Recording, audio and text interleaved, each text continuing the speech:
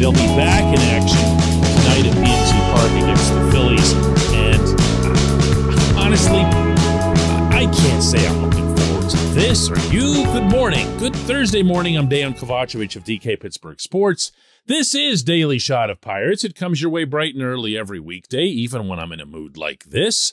If you're into football and or hockey, I also offer daily shots of Steelers and Penguins, where you found this one. It's not just Yoshi, it's not just Josh Van Meter and all the other time killers that Ben Cherington's forcing into the lineup right now in the incredibly naive hope that someone somewhere is dumb enough to want to acquire them via trade. Can't even get that one out without laughing. It's the game sucks, you know? Pardon the crude way of describing it, but it does. It sucks. It's not fun. It's not entertaining. I'm not going to sit here and shake a fist at the passing cloud. I don't believe in it. I tend to live my life in the now and not in the past. So when I say these things, I'm not saying them as if I wish baseball would go back to the way it was, because I don't. I don't at all.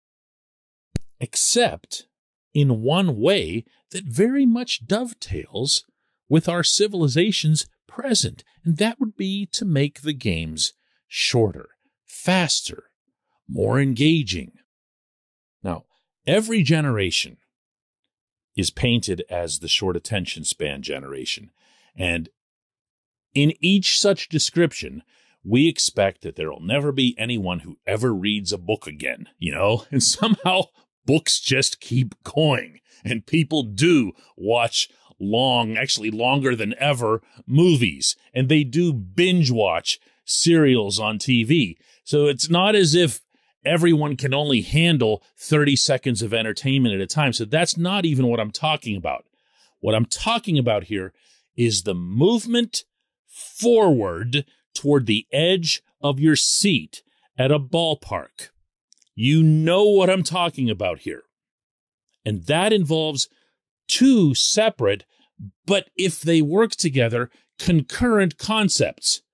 The first is that the batter needs to get the hell in the box and stay there. Don't let him move 1 foot out. Don't let him remove the Velcro from his glove for no reason and then strap it back on for no reason whatsoever. If the batter steps out of the box, you call a strike. Period. End of discussion. Everyone will complain about it for a month or two, and then it'll just become part of the game again, the way it was for about 100 years. And the same goes for the pitch clock, which incidentally is being tested in the minor leagues and is taking a half hour off games.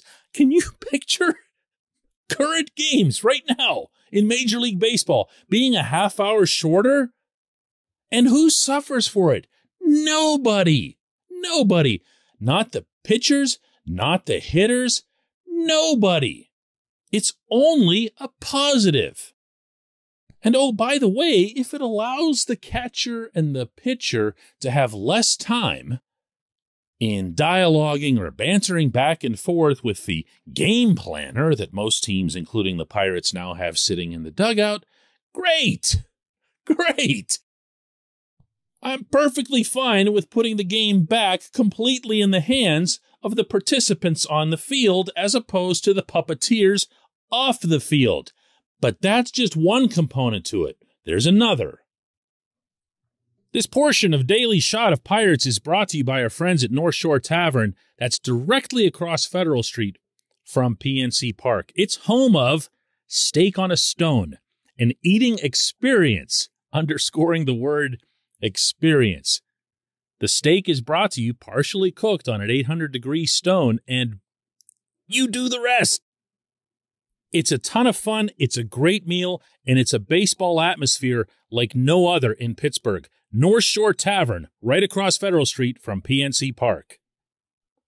Now, this will sound contradictory because I just said that I want to see shorter games, but now I'm about to say that I want to see more people on the base paths, which of course makes the games longer.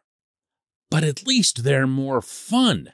There is nothing that gets you more, here comes that word again, engaged with baseball than when there are people on the base paths. You start thinking of different situations. You start playing manager in your head a little bit. Do I want to bunt this guy over here? Maybe they should hit to the right side. Maybe you put on a steal or a hit and run. You just get more into it rather than sitting there and saying to yourself, boy, I wonder if this hitter is going to hit a home run, strike out, or draw a walk, just like I wondered before the last 30 hitters in this game. That's boring. It's boring even when there's a home run. And it's basically taken the base out of baseball. The whole concept of baseball was invented by that Doubleday guy, predicated on the notion that you want to advance along the bases. Dude never even envisioned 400 and 500-foot home runs. He couldn't have. The beauty of the game, the strategy, the symmetry, everything happening in threes, all of this was supposed to be about baseball, which, if it's shorter, quicker, less wasted time between pitches, and again, I'm blaming equally the pitchers and the hitters, and oh, by the way, the umpires as well for not enforcing existing guidelines on both of those parties. And you twin that with more action, more movement, more steals. Remember steals? More steals. Those are fun.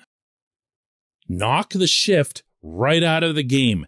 No one will miss it. No one will be able to say in any reasonable way that baseball is losing some purity as a result of it. That would be ridiculous. There's always been a first baseman, a second baseman, a shortstop, and a third baseman since the beginning of time. Yes, there have been shifts well before this era, but they were occasional and dramatic. They weren't the norm. Now you're seeing teams shift in mid-at-bat. Have you seen this? Like after one strike, the third baseman goes running over to the other side of second base. It looks ridiculous. It is ridiculous, and it doesn't do anything for the entertainment value of the game. No fan anywhere wants to sit there and watch someone smack a 95-mile-an-hour grounder where 4 infielders are standing. That doesn't mean it has to be like doubles tennis where everybody needs to stay inside their box at the serve, but it does mean that to make it more fun again. It sucks right now. When we come back, J1Q.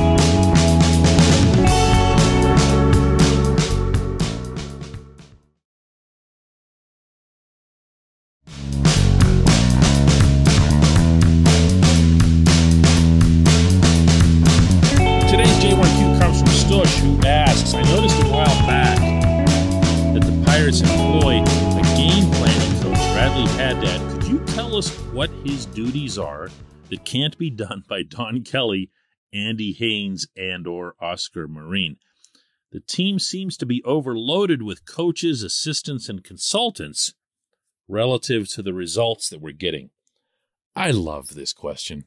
I just do. I'm sorry, especially when I'm already in a mood like this. The Pirates have, and I referenced this briefly, and coincidentally, I might add, in the opening segment, a game planning coach. What is a game planning coach? It sounds like a football thing. It probably should be a football thing. It's mostly about pitch sequencing.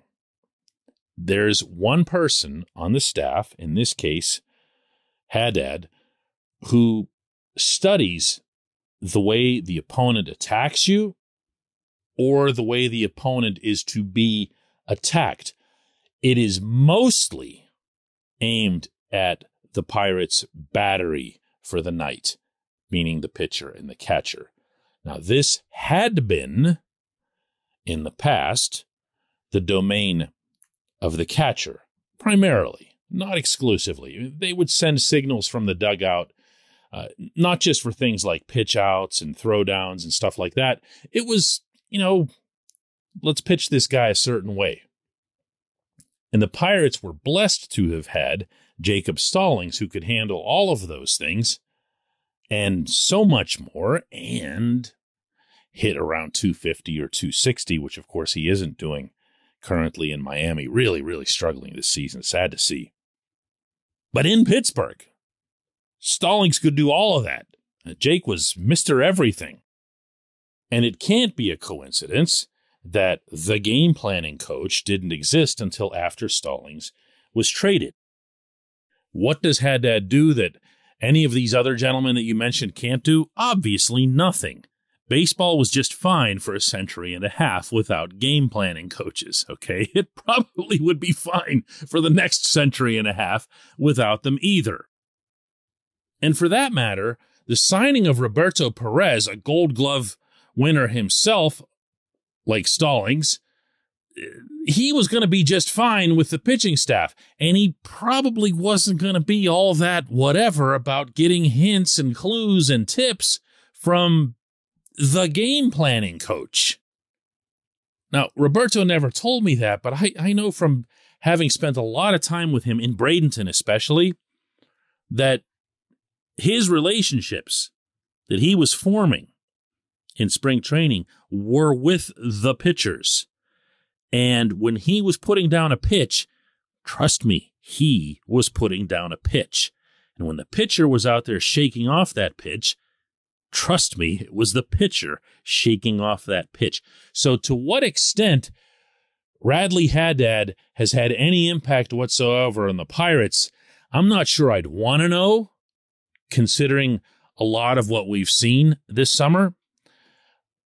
But I also think that it'd be really hard to measure it this year for the simple fact that Perez obviously hasn't been around, and you've seen Taylor Heineman and Jason DeLay and Michael Perez and these other guys. Well, Perez is a veteran, so he was able to call his own games, I'm sure, but I don't know with these other guys. Look, you and I have seen some awful pitch choices at awful times. So I'm not sure I'd be putting this season on my resume if I were Radley Haddad, presuming that anybody listens to him at all. I appreciate the question. Probably not the answer you were expecting. I appreciate everyone listening to Daily Shot of Pirates, and I'll have another one of these tomorrow.